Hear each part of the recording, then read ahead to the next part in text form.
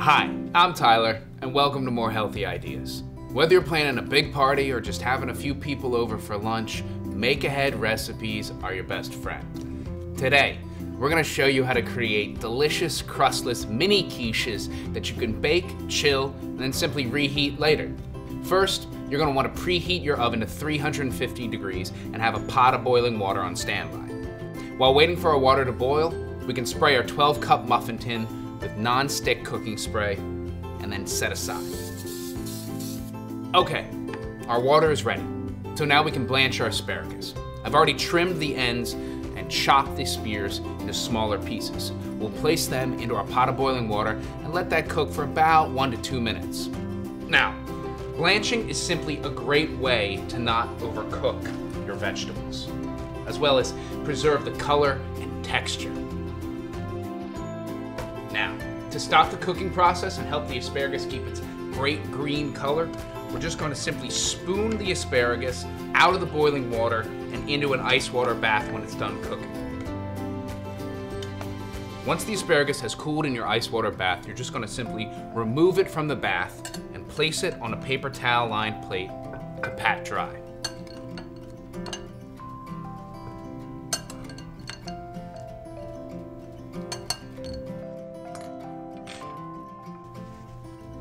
Simple as that.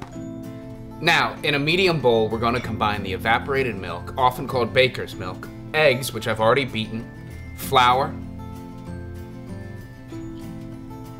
salt, black pepper, and what we're going to do is we're just going to whisk this together until everything is completely blended.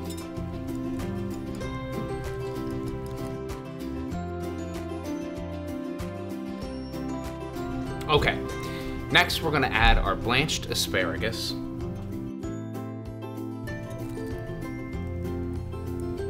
our shredded cheddar cheese,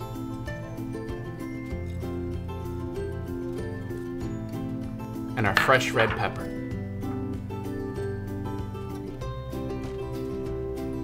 And what you're going to do is you're going to stir all these ingredients until everything is combined.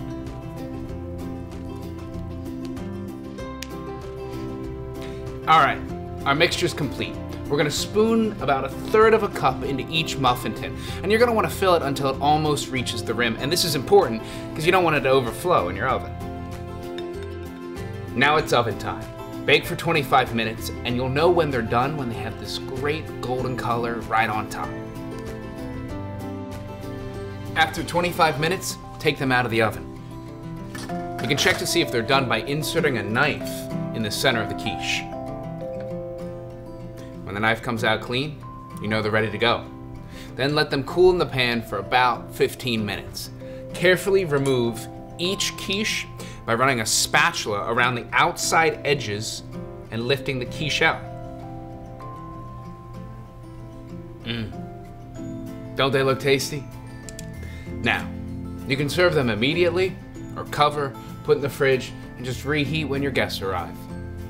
They're perfect as an appetizer, or when served with a salad, they make a great lunch.